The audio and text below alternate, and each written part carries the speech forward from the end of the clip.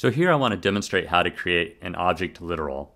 To create an object literal, we need to create a variable, and we want to give it a name. This name here is going to be the name of our object. So we assign it like so, with an opening and closing curly bracket there. And so if you were to do an alert on album in this case, then it would show you that this is an object, which is a type of object. And you could do it with anything, variable, whatever name you want, equals the opening and closing curly bracket, and this is our object literal.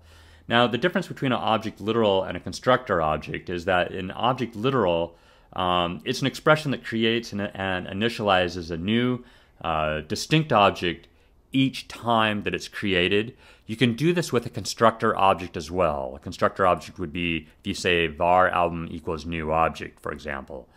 But a constructor object can also be used to create an instance of a previous object. So in a way, you can think of it as creating another object or copying an object, so to speak. So we'll come back to that.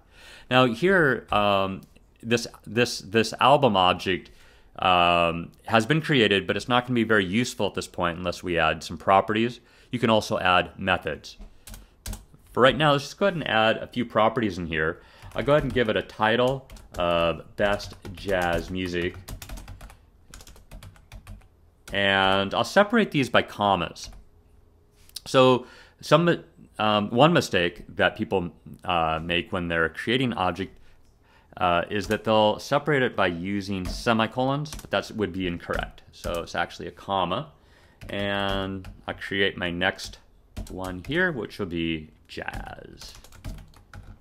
And let me actually correct my spelling. There we go. Now this is not going to be separated by using an equal sign, even though you can think of the title on line 13 there as being a variable name.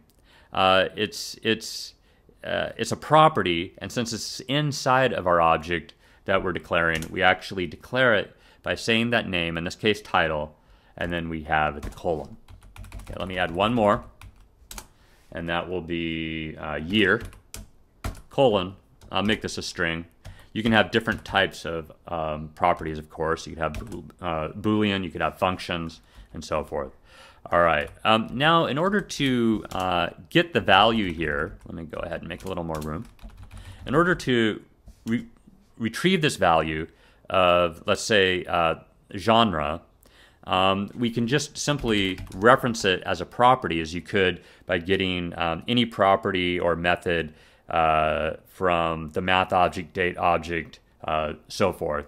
So here I'll reference album.genre. And you can see that this is actually coming up as a code hint here. Let me try that again. And so all of my properties are listed here as code hints. You might also notice there's prototype, which is inherent within all objects, and we'll talk about that later. Okay, so I'll use genre, and if I just do an alert on that, then we'll see that we get jazz.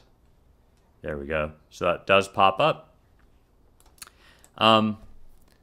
And the other thing, the last thing to mention, is that these are actually not referenced as numbers. So in arrays, you might get album 0, album 1. So here we reference it by saying the actual name. And then these are also called keys. These really aren't index values in the same way that arrays are. We reference these as keys of or properties of an object.